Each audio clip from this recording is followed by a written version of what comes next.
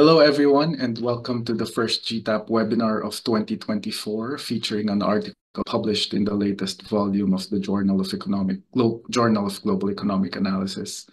In this webinar, we have the luxury of having Dr. Eddie Beckers, who will present the paper A Ricardian Structure in CGE, Modeling Eaton-Kortum-Based Trade with GTAP. I'm sure most of you know Eddie and are familiar with all the impressive work he has been doing and continue to do. Just as a background, Eddie is a counselor at the Economic Research and Statistics Division of the World Trade Organization, focusing on quantitative trade modeling. Eddie holds a PhD from Erasmus University Rotterdam and a master's in economics and econometrics from the University of Amsterdam. Prior to joining the WTO, Eddie was a postdoctoral researcher at the University of Bern and assistant professor at Johannes Kepler University in Linz. Eddie conducts research on a wide range of topics related to international trade, such as firm heterogeneity, gravity modeling, long-run projections, trade and climate change, traded goods, prices, FDI, and trade in services. I'm sure you're familiar with Eddie's work. He is well published, and his research has been circulated in a number of peer-reviewed journals, such as the Economic Journal, European Economic Review, Canadian Journal of Economics, Review of International Economics, Economics Letters, and the World Economy. And Ed has also authored numerous WTO reports and publications. Before handing over the meeting or the webinar to Eddie, I would like to remind everyone to please mute your microphone. Please do not interrupt Eddie during his presentation. We will have discussions following his 30 to 40-minute presentation. If you have questions or comments, please type them into the chat box or raise your virtual hand during the discussion by clicking on reactions, raise hand in the meeting control panel. I will monitor the questions, comments posted in the chat room and will relay them to Eddie during the discussion. Just a reminder, this seminar will be recorded and posted on our website and social media with the presentation file. So without further ado, I now turn the floor over to Eddie for this first webinar of 2024. Eddie? Thanks, Erwin. It always feels a bit uncomfortable, this introduction. So let me start right away with the presentation. Can you see my screen? Yes, we can see it. Thank you. Okay. Perfect. Okay, so I'm going to try to tell something about this paper that was published in December in the JGEA, basically on a Ricardian structure in CGE. And so this work builds on earlier work that we did for a paper on the Northern Sea route, where we analyzed the potential impact of opening the Northern Sea route to international trade, and where we actually introduced into the GTAP model, we introduced a different structure for international trade. And so now in the paper in the JGEA, we have neatly documented how that was done. But before I get there, let me first provide some background. So as you all know, in CG models, we usually work with Armington, unless we have either Krugman or Mallet's type of versions, but especially the long-run projections, they all run on Armington. And the Armington structure is one of the reasons why CG models have been criticized. And we have this infamous quote by from Caliendo and Paro. I typed this wrong here. It wasn't published in Restat, but in Restat. But basically, they were saying that these models have been criticized for their complexity, lack of transparency and analytical foundations, and the arbitrary choice of the value of key parameters. And so here, what is mostly concerned is the analytical foundations, where Armington was argued to be somewhat unrealistic. Yeah, because consumers, they don't decide based on where goods are coming from, but they If it is at all product differentiation, it's more based on product differentiation by firms or by product type. Yeah, Eaton and Kortum don't go this route with product differentiation a la Krugman, for example, but they actually introduce comparative advantage in a setting where we have multiple products in multiple countries. And the way they get this tractable is by using a probabilistic formulation for productivity. And so there is an earlier paper by Arkolakis, Kosono, Rodriguez-Clare in the AER, who show that subject to a set of macro restrictions, actually Eaton-Kortum and Armington lead to the same reduced form equations for international trade. Or more concretely, they generate equivalent expressions for demand and for the price index. Yeah, the thing is that if we write the model in quantities, as we tend to do in CGE, and not in values, as the new quantitative trade models do, then we could see differences between the Armington and the Ethier-Krugman structure, and so that is what we will focus on also. Yeah, so let me point out what I will discuss. So first, I will briefly give an overview of the differences between new quantitative trade models and CGE models, as also discussed in the paper. Then I will go into a brief exposition of the Eaton-Kortum model. Then I will very briefly discuss the implementation in the GTAP model. I will not dwell so long upon this because it's very much focused on how you implement this in GEMPEG. And then finally, I will discuss a comparison of the EK and Armington structure with a set of stylized counterfactual experiments. And these counterfactual experiments, they generate three main results. First of all, as expected, as per Arkolakis, Kosono, Rodriguez-Clare, the impact of trade policy experiments on real income is very similar. And so the only difference seems to be coming from the fact that we have a transportation sector in our model, which is absent in this ACR kind of comparison. Then secondly, we see that the impact of trade cost changes on the volume of trade is smaller in Eaton-Kortum than in Armington. If the model is calibrated to the same, what is called trade elasticity, and this trade elasticity is the elasticity of the value of trade with respect to trade costs. And that is, if you calibrate to the same elasticity of trade values with respect to trade costs, you're going to see that the impact of trade cost changes on volumes of trade are somewhat different between the two models. Yeah, but the differences are relatively small. Then third, we show that although we would have expected that terms of trade gains from raising tariffs would be larger in the Eaton-Kortum model, because as I will explain later, you will be better able to drive down the prices of your trading partner from which you're importing.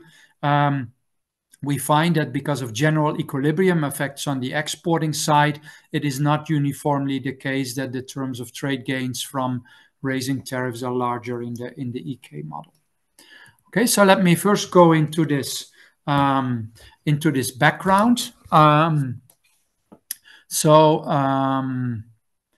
Yeah, you could say about 20 years after the, I'm looking for my watch. Yes, so about 20 years after the large-scale implementation of CGE models, roughly then academic trade economists, they started working on new quantitative trade models, which you could say come in two different shapes. So on the one hand, we have the structural gravity models, which were inspired by Anderson von Winkup, employing an Armington structure.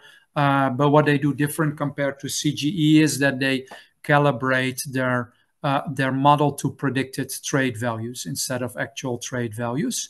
On the other hand, we have the models applying exact head algebra, and this is inspired by the work of Eaton and Kortum with their different trade structure, as we will discuss later on.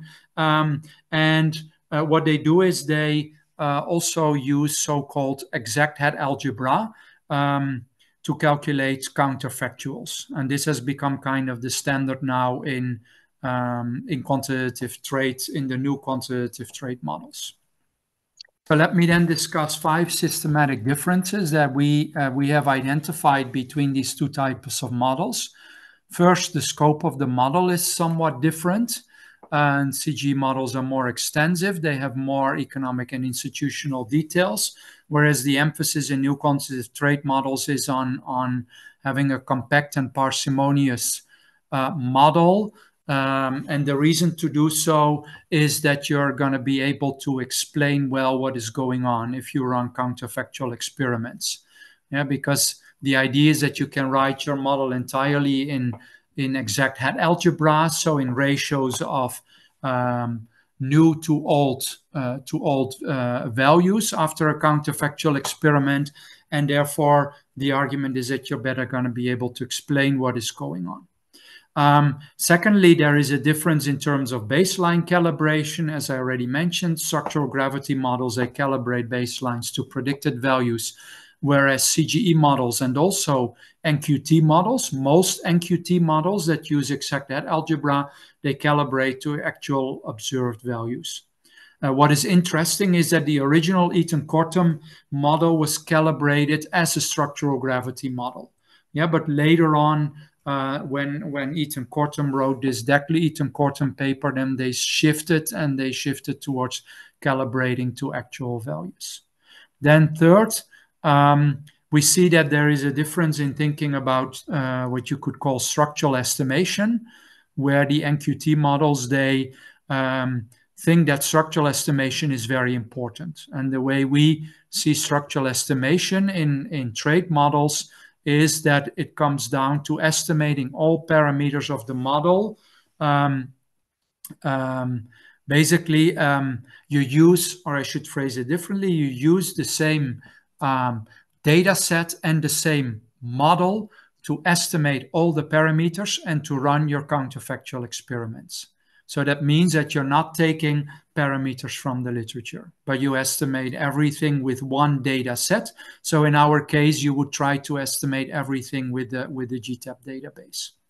CGE models, instead, they're more flexible because they also tend to take parameters from the literature. And the typical argument is that basically is external validity. You need to be in line with what has been done before. And if you estimate based on one specific database, it could be that you're getting actually parameters that are kind of not in line with what we've seen before.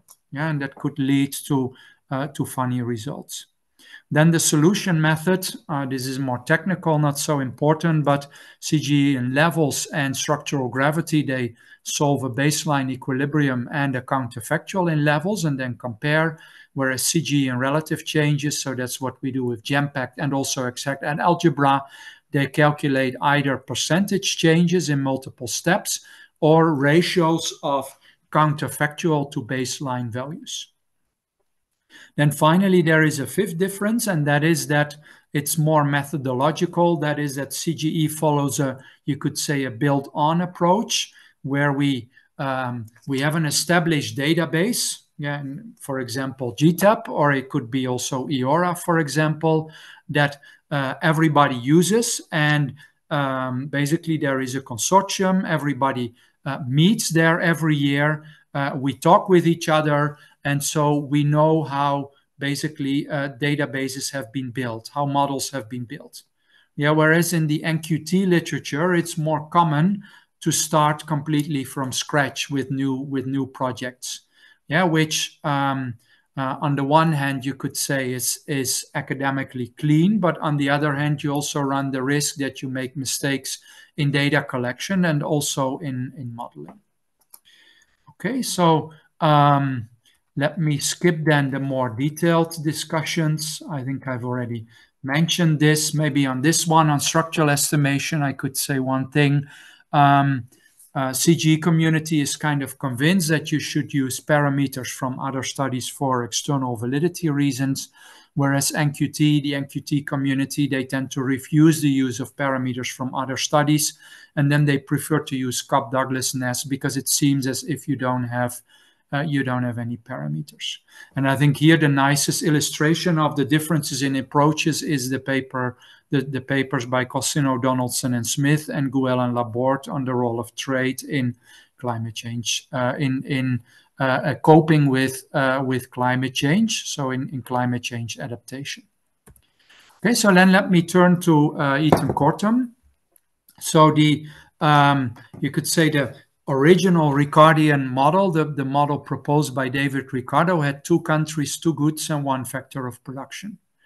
Yeah, and so Dornbus, Fischer, Samuelson extended this to multiple goods, a continuum of goods, but still 2 countries. Yeah, that's a model. It used to be employed quite a bit also in international finance. And then finally, Eaton and Kortum extended this to multiple goods and multiple countries, yeah, which basically enables us to also bring this to the data. And so the way they do this is they have a probabilistic formulation for productivity, where each country draws a productivity for each good on a continuum. Yeah, so basically, if you look at it from a sectoral perspective, as we do in our models, within each sector, you have a continuum of goods. And basically, the cheapest country is supplying each of the goods within that continuum. If you solve the model, eventually you're going to see that the model is characterized by 3 parameters. So we have a country state of technology, which is determining absolute advantage.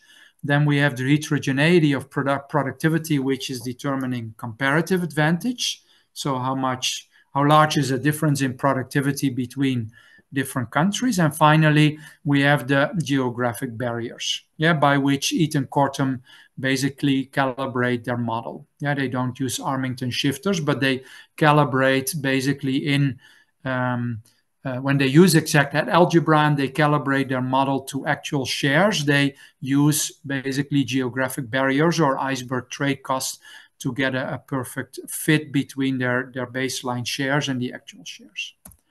Okay, so then a bit of math. How does that work? We have n countries. We have a continuum of goods ranging from 0 to 1. Then we have the efficiency of producing good J. J is denoted by ZJ in country I. Then we have perfect competition, constant returns to scale. We have input cost CI. So that means that the cost of producing in country I is CI divided by the productivity ZI. Then we could have geographic barriers. Here in the initial exposition, I follow the convention that was introduced by Eaton-Kortum and that many people in the NQT literature still follow, namely that trade costs from country I to N are denoted by DNI. Okay, so then if we follow that, we know that the landed price of a variety J produced in country I and sold in country N consists of 3 components: the unit cost, the productivity, and the iceberg trade cost. Yeah, and so we have perfect competition. So therefore, this is also the price that consumers pay. But now the thing is, the complication becomes that, or actually also the beauty of the model is going to be that consumers in a certain country, they're going to buy the cheapest good. So you could say that there are no search costs. So basically, they go straight for the cheapest good. And then we get these order statistics. So that means that the price in buying country N for variety J is actually going to be the minimum over the potential prices from all the trading partners I. Yeah, and then basically they combine this supply side structure with a simple CES setup where the utility in a country I is basically is a CES over the continuum of varieties that you're consuming. Okay, so now we're going to elaborate a bit on this price. Yeah, so now the next step or the next trick is to assume that technology is stochastic, and that means that in a certain producing country I, the efficiency to produce good J is determined by is a realization of a random variable with a distribution function f. Yeah, and so because we have a continuum of goods, the law of large numbers dictates that FIZ is also going to be the fraction of goods for which country I has an efficiency that is smaller than Z. Yeah, so basically you could focus on the individual variety J, or you could say, oh, actually, this is telling me something about the whole range of the continuum of varieties. Then what distribution function do they use? They use a Fréchet distribution function, where basically we're going to see these two parameters. The TI is the location of the distribution.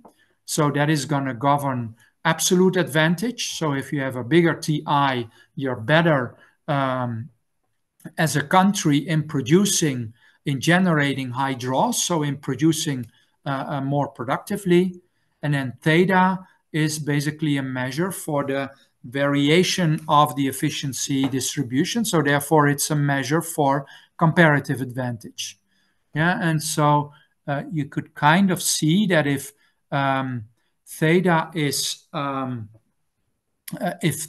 very big, then we're going to get less variability. Yeah, because basically the probabilities for all z's, they get very close to each other.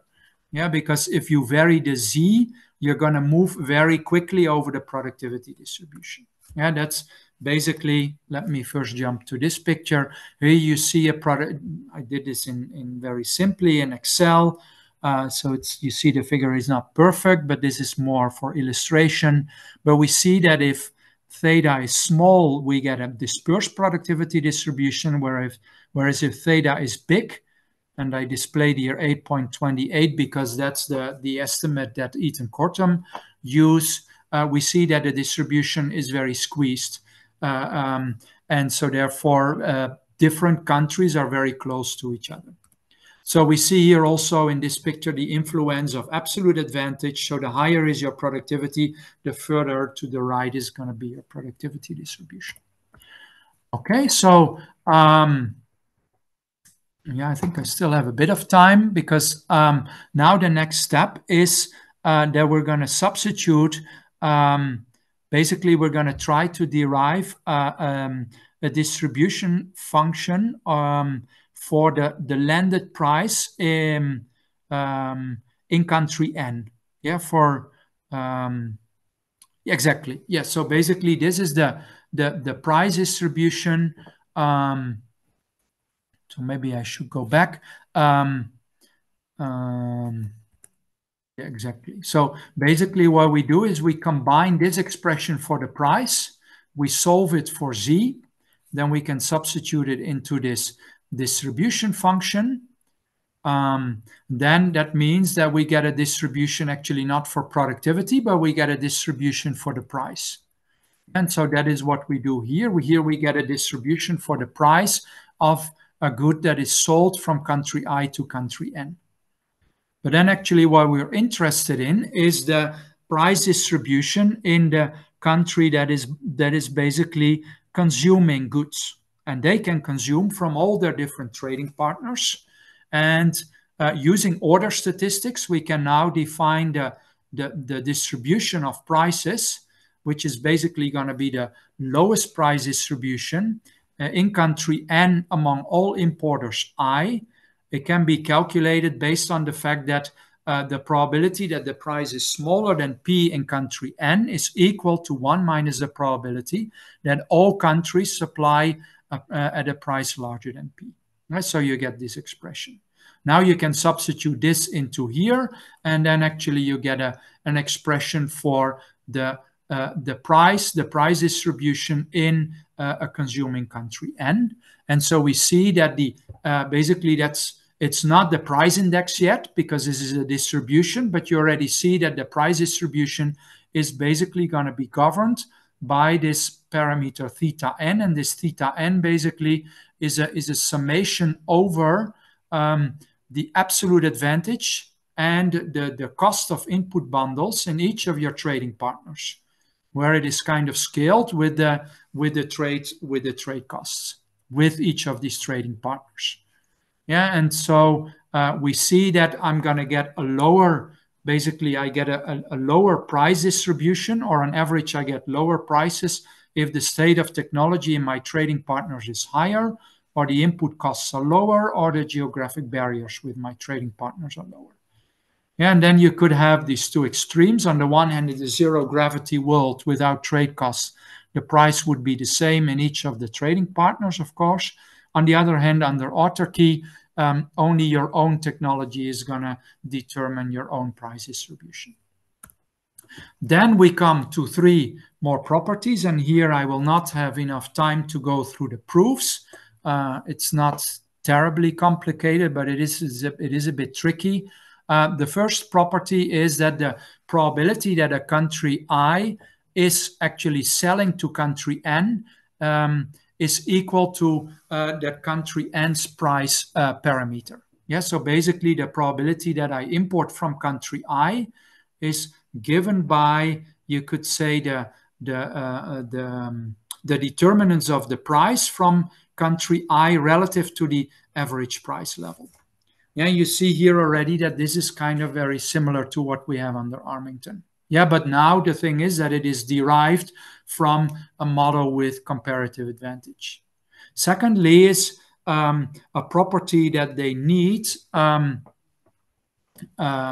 in the model, and it's a property that comes from the or that is basically driven by the fact that we assume a Fréchet distribution for productivity, and that is that the price of a good that country N actually buys from any country I has the same distribution. Yeah, so basically I have this distribution G and P for the landed price in the consuming country N, and basically the price distribution of goods that I buy from any of my trading partners is the same. What is the reason? The intuition is that if, let me see if time reasons I skipped that. So the intuition is that if, say, one trading partner is more expensive than another trading partner, you would in principle say, okay, its price distribution or the price distribution of the goods that I import from that country should be different and prices should be higher.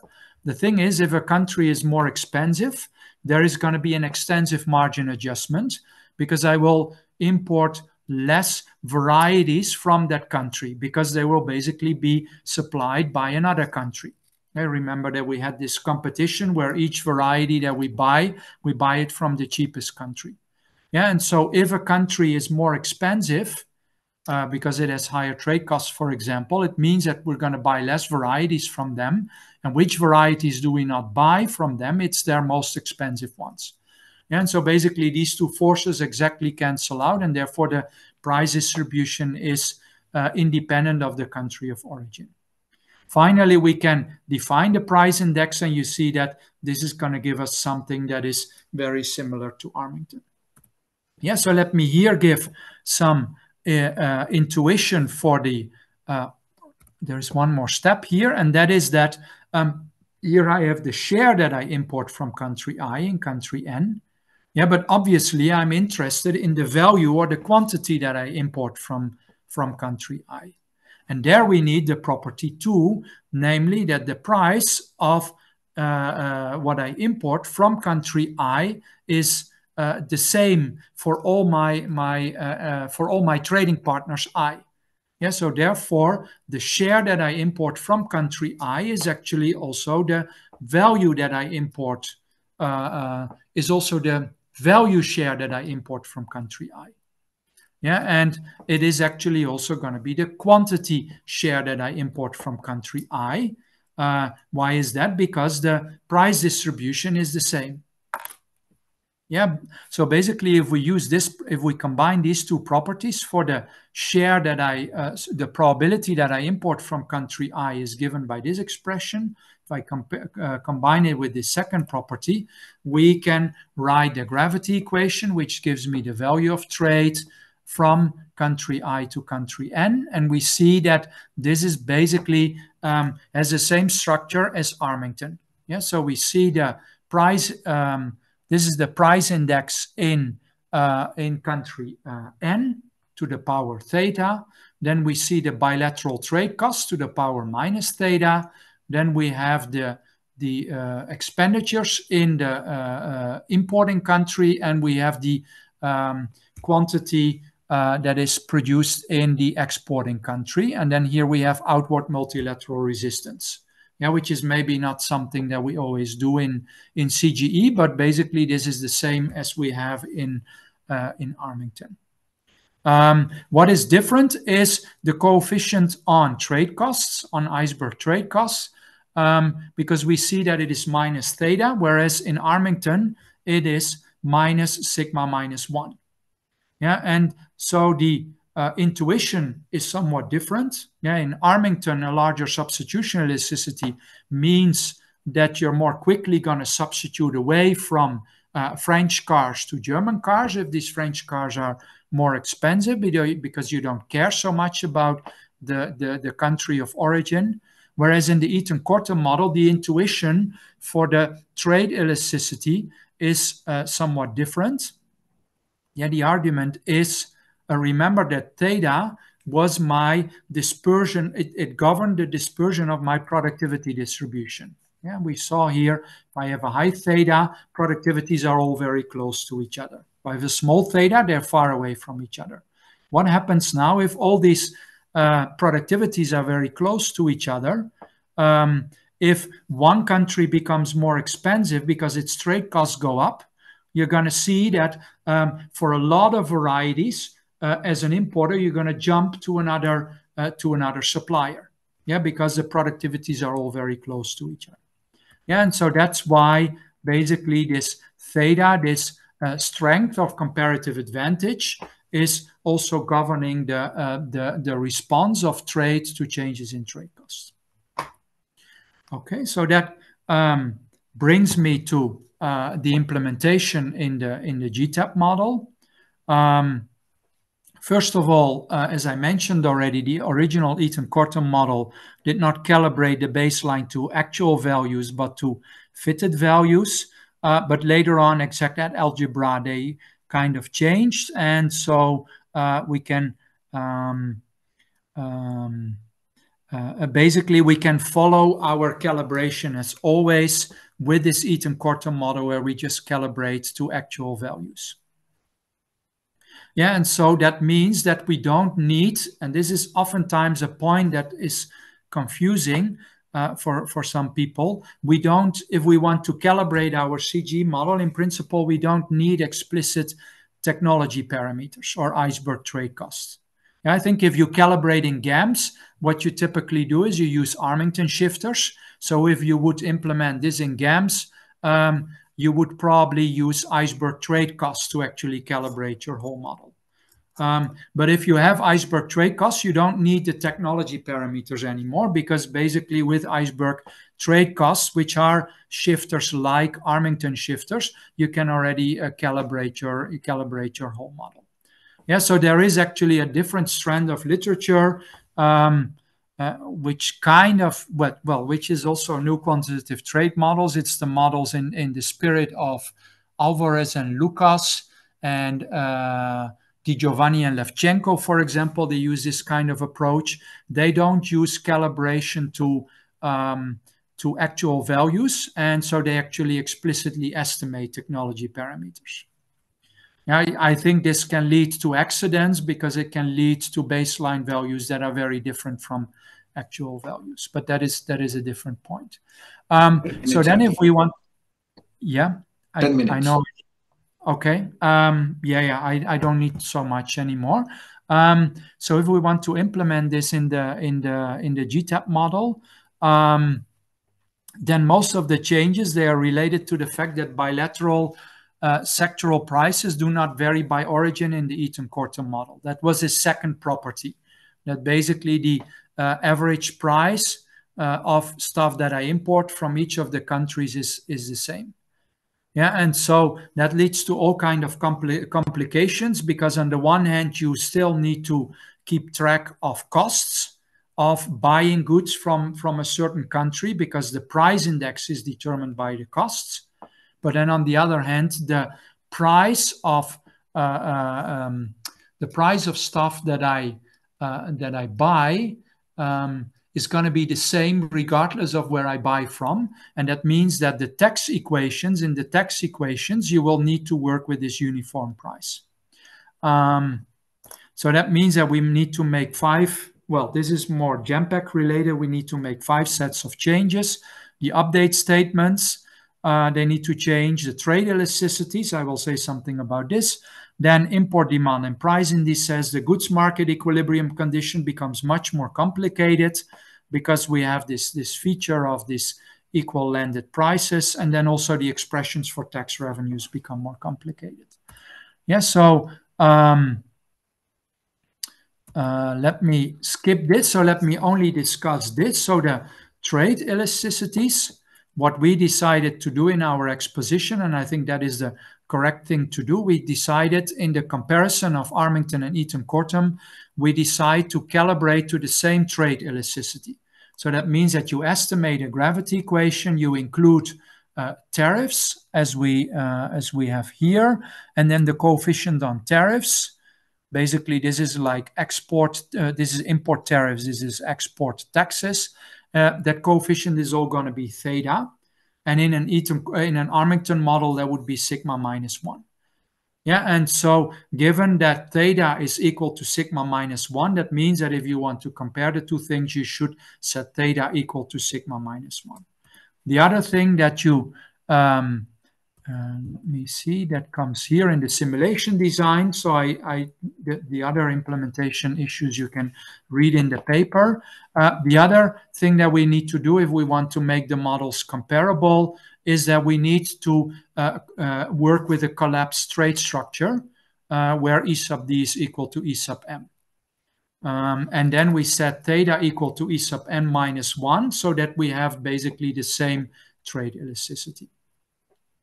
Yeah, so that is what we do when we, so now I jump to the simulation design. So we run some simple counterfactual experiments in a version aggregated to 10 regions, 10 sectors, and 5 factors of production.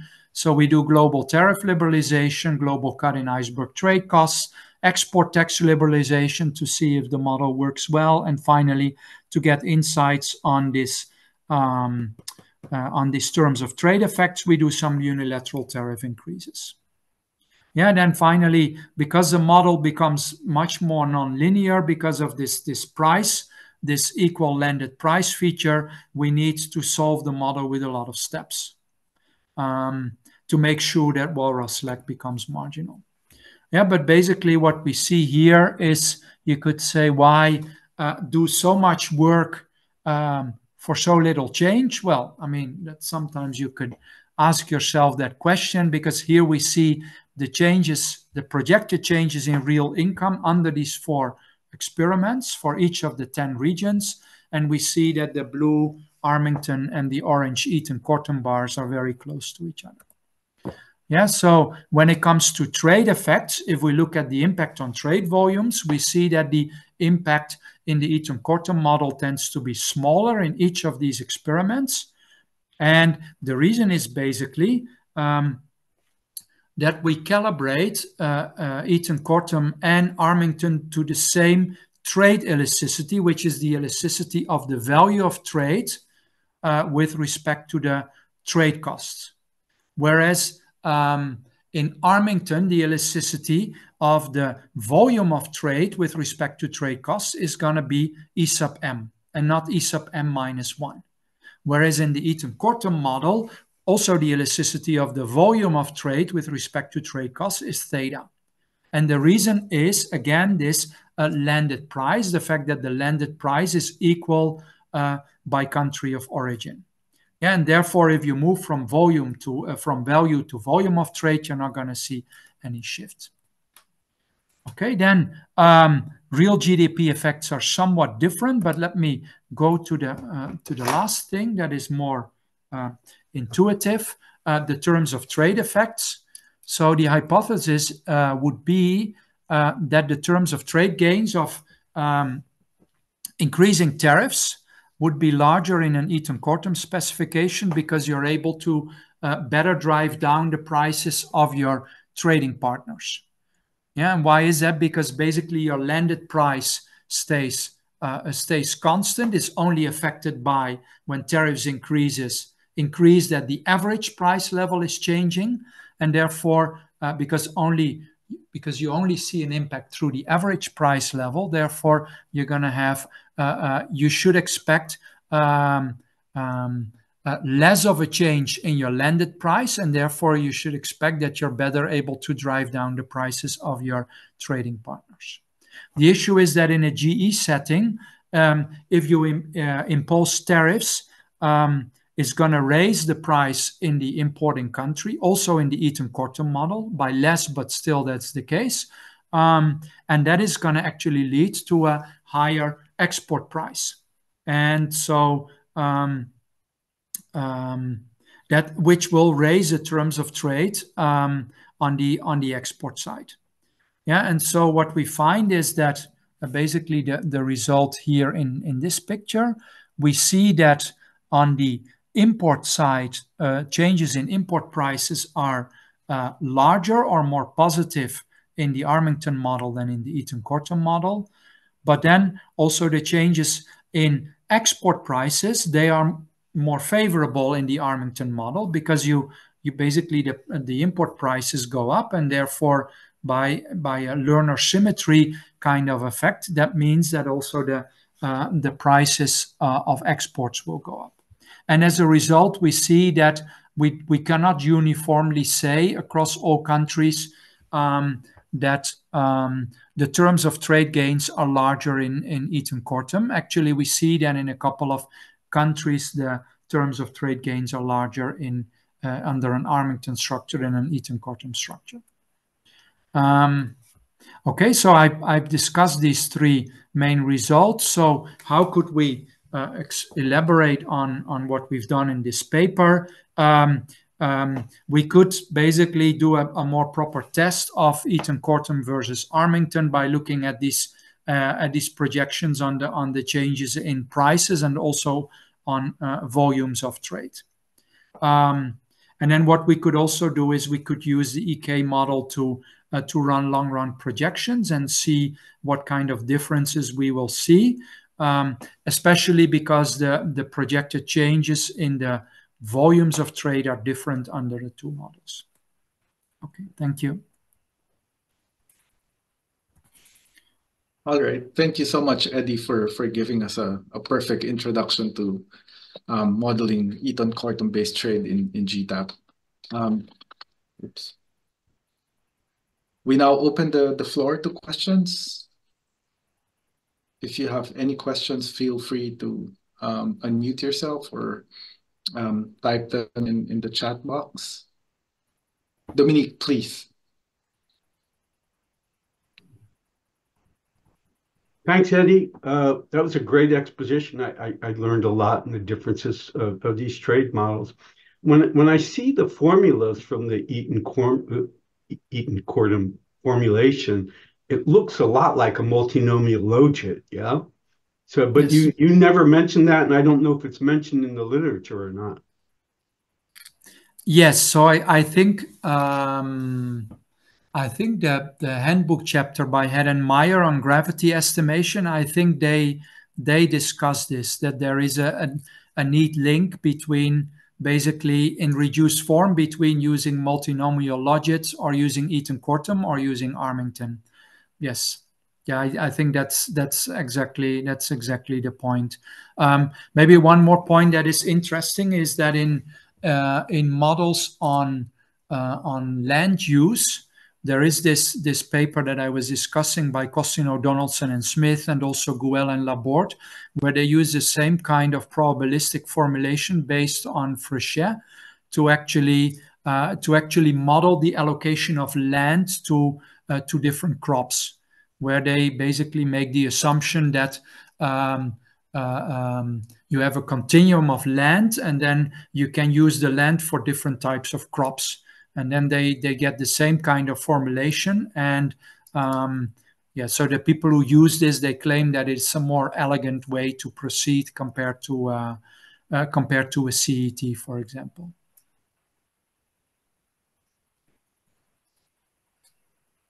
Other questions? Other questions?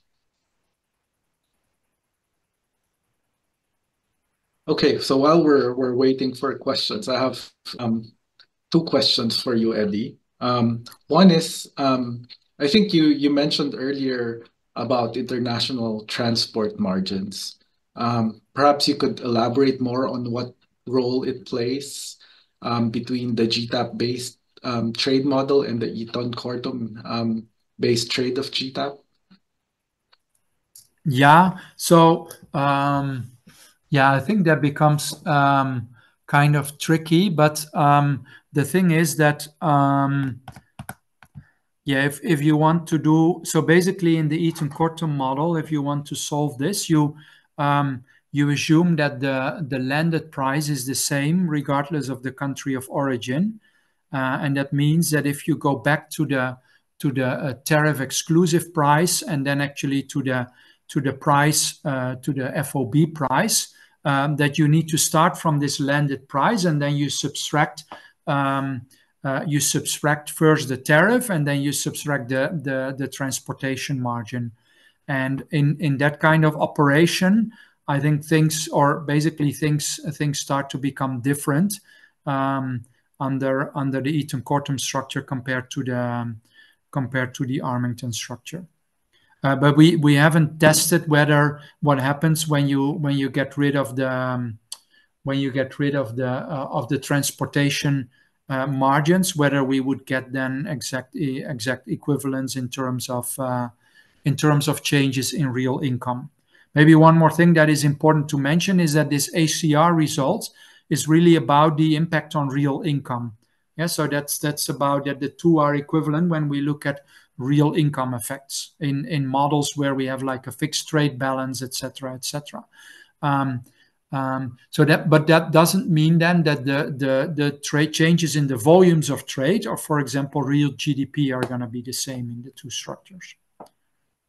So your second question. Oh, okay. So my second question is, so after all the complexities and the effort of going through changing the model specification, so let's say you don't want to go through that, and you just want to use the standard GTAP model, which most people are familiar with.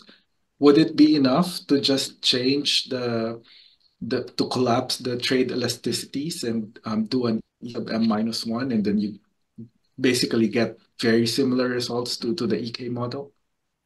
Yeah. I mean, like, yeah, if you communicate, if you talk with NQT people, then you could say, okay, look, I have collapsed indeed the Armington nest.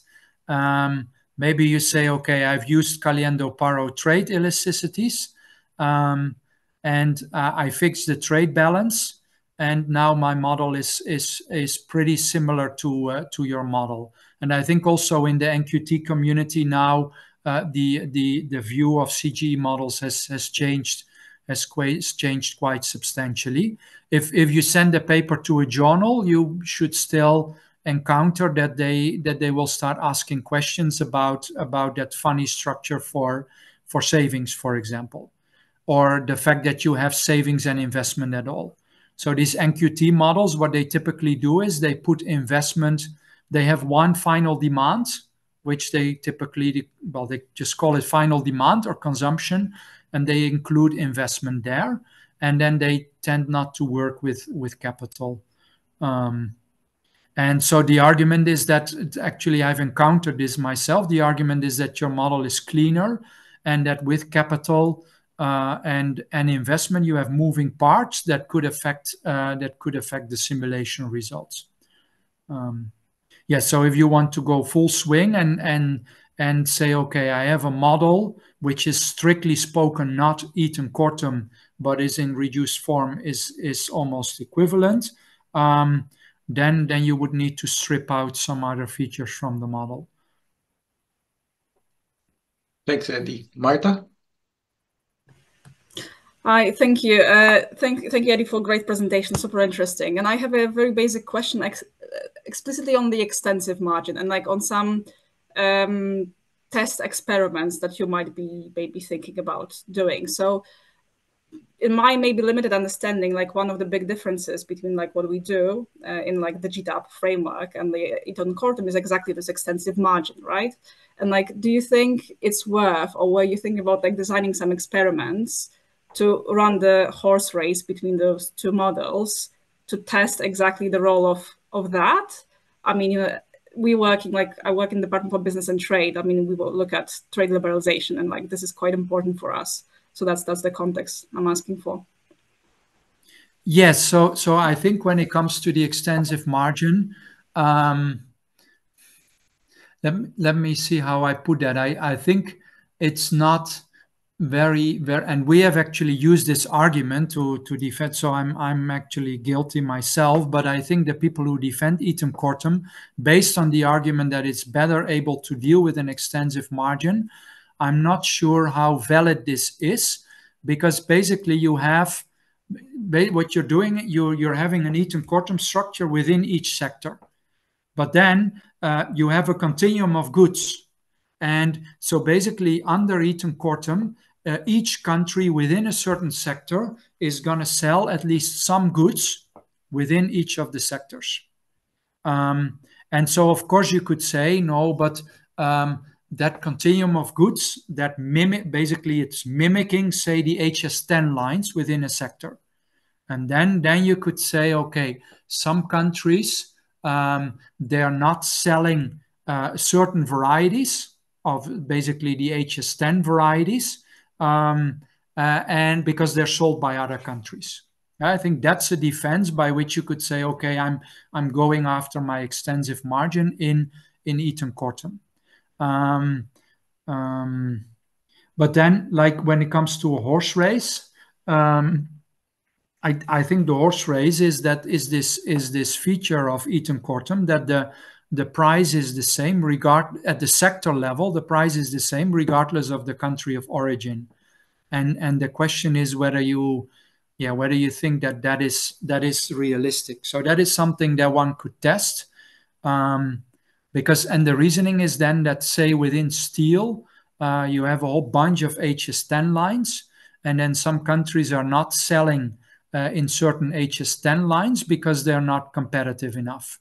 I think you could start to play with that. So maybe not even test like this price feature, which is very extreme, but you could start checking, okay, countries that have higher prices at the HS10 level, are they less likely to actually export these goods?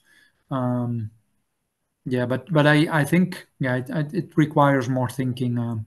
And I think the alternative for going after the extensive margin is a Krugman structure, or is a mallet structure. Although that also comes with problems, because the mallet structure, where you really can do the extensive margin, is this. Probably you know this Helpman Mallet's Rubinstein, where you basically you don't have a proper, well, you do have a Pareto distribution, but it's kept at the top, and so therefore you cannot solve the integrals. So it's I think the extensive margin is kind of really is also in the new quantitative trade. I haven't seen literature where people can really bring this to a quantitative model. Yeah, the Helpman Mallet's Rubinstein, they claim, I mean, they go after the extensive margin, but then they cannot bring it to a multi-sector, multi-country setting, I think. Thank you, Eddie. Dominique? Yeah, while listening to your discussion of Eaton-Kortum, it seems to me it's all a supply side argument. It all has to do with productivity, et cetera. Yeah, how does it jive with kind of the love of variety story, which is a different story? So you mentioned steel, but let me mention automobiles. I mean, let's just assume that Toyota and Volkswagen have the exact same productivity, but people have different preferences for those two. Yes. So I think the defense that Eaton-Kortum would bring then is that they would say, okay, we still have this CES utility function. So in structural form of the model, we have a whole variety of different brands in this case, like in the car industry. But then because of this probabilistic formulation, if you go to the reduced form, in the whole steel industry, then what is going to drive basically the response of trade values to trade costs is going to be the heterogeneity of productivity. And that is then different from Armington or also from Krugman, where let's take Krugman, where in Krugman it's really driven by how important people think it is to consume all different varieties and how strong their love of variety is. Yeah. But I guess the defense that Eaton-Kortum would bring is that they start in the beginning in structural form. They start from a continuum of varieties with a conventional CES. I don't know if that answers the question. Luca, you want to follow up?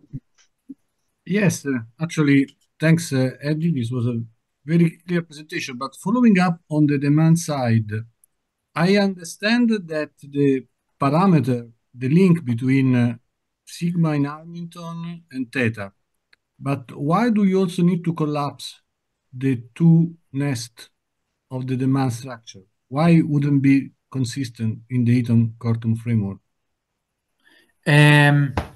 Yeah, I think if you don't collapse, then you would kind of stick an Armington structure between domestic and imported goods. You would stick it on top of an Eaton-Kortum structure or the other way around. And I haven't thought that through. I think with Eaton-Kortum, I think that becomes difficult to justify, because basically, I mean, it would become very artificial. It would say that on the one hand, when you decide between domestic and imported goods, you have you decide based on where goods are coming from. But then when it comes to imported goods, so all my imported goods, you have this CES structure, and then basically you have the CES demand between a continuum of varieties, and on top of that, you're going to get this probabilistic formulation. I think it's a bit the same kind of critique to this, what is it, this paper by Veenstra and Veenstra, Romalis, and two more co-authors, where they stick a mallet structure on top of an Armington structure. That one also looks somewhat complicated, because basically you're combining two structures that I would say are difficult to combine. Thanks. Okay, we are right on time. Well, let's now close the webinar, and thank you everyone for this very fruitful discussion. And please join me in thanking Eddie for this wonderful presentation. Give him a virtual clap of hands if you can. And thank you so much to everyone for joining us. Just as a last plug for us, you can read Eddie's presentation by going to the Journal of Global Economic Analysis. It's the latest paper, or it's the first paper in the latest publication of JGEA. And also, please be on the lookout for the next webinar that we will be hosting in the next few months or so. All right, well, have a good day, afternoon, and evening, especially for our colleagues in Asia. Thank you so much, and see you again in the next webinar.